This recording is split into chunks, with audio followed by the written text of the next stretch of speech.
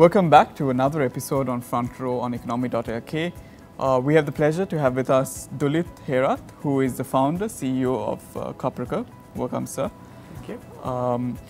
Dulith, I just want to cover a few topics I think that our viewers will find very useful in the space that you operate. But broadly, if I was to look at it in a more holistic picture, we're seeing a lot of business models coming out, companies that are already in business having to change their business models, newer companies that are born in the digital age bringing out more models. If you could briefly probably elaborate on some of these business models that are taking place and Well, I'm going to talk about digital business models, right? So business models have been changing from donkey's age, right? Yeah, so the carriages got replaced by cars, now cars are replaced by etc., etc., etc. But I'm talking about really digital business models such as e-commerce, for example. I mean, e-commerce is a digital business model that comes and disrupts retail, right? And if you look at Uber, it is a digital business model that comes to disrupt taxis, right? So if you look at Booking.com, same thing. So they are only going to keep increasing, and there's so much of opportunity there. But the most important part about when you're building digital business model is the virality of it, really, right? What I mean by that is why are we adopting some of the tools that we are using today, right? The virality factor is very important in that. There are 2 or 3 models that I can quickly elaborate on. One is a free business model, which is Facebook, right? None of us are paying for it, but it's valued at so much and they make their money other ways.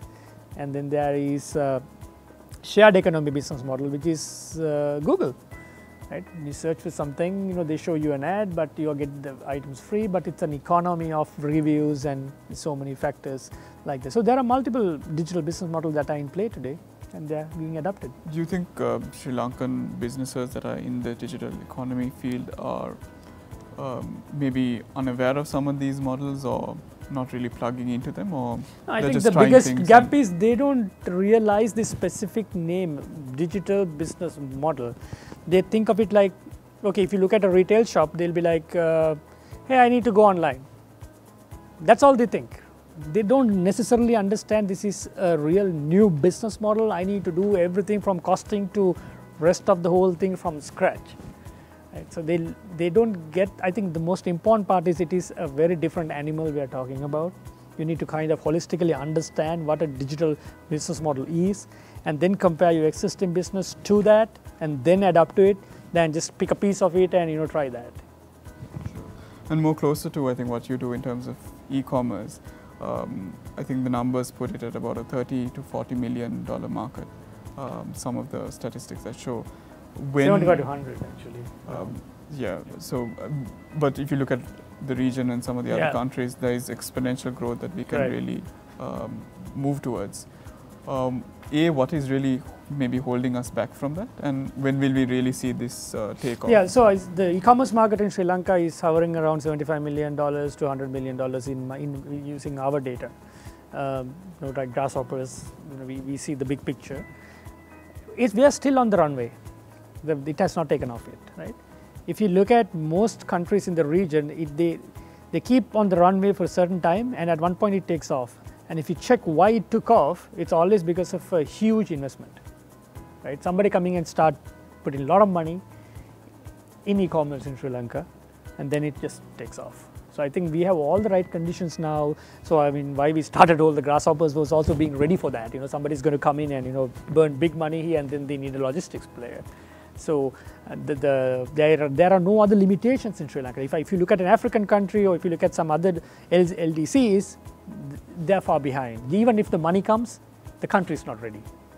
In our case, we are on the runway. That's why we are doing $75 to $100 million now. And when the money comes, it will do the hockey stick.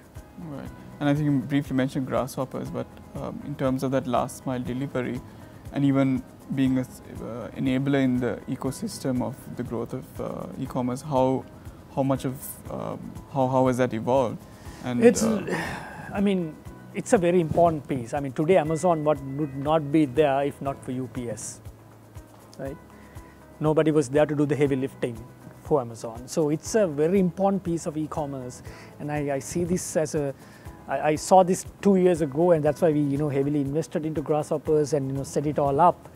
Now I am seeing not the big boys really using Grasshoppers, it's really the SMEs, small fellows, selling products on Facebook, on Instagram, etc., and just operating out of their homes and garages, but using the fulfillment service to deliver their product anywhere in the island. And there's a huge demand for e-commerce products from other cities. So we are all very Western province, Columbus centric, right?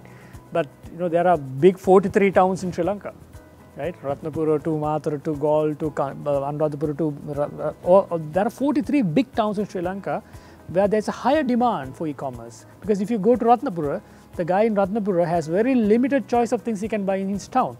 But now on his mobile app, on any kind of a shopping website in Sri Lanka, he sees 150,000 SKUs. So it's about that Grasshopper being able to do the delivery to him and collect the cash, because these are not credit card users. So cash on delivery is a very important piece, a feature that we built onto the Grasshopper. Without that, we are same as DHL or UPS. Thank you so much, Dulith, for being on the show. Yes, it's a pleasure. Thank you. And for our viewers, I think we got a great idea in terms of some of the business models that are in the digital economy space, and you've heard it from one of the leaders in this space in Sri Lanka in terms of where e-commerce will actually go towards in the next months and maybe years ahead. So stay tuned for more episodes like this on Front Row on Economy.lk.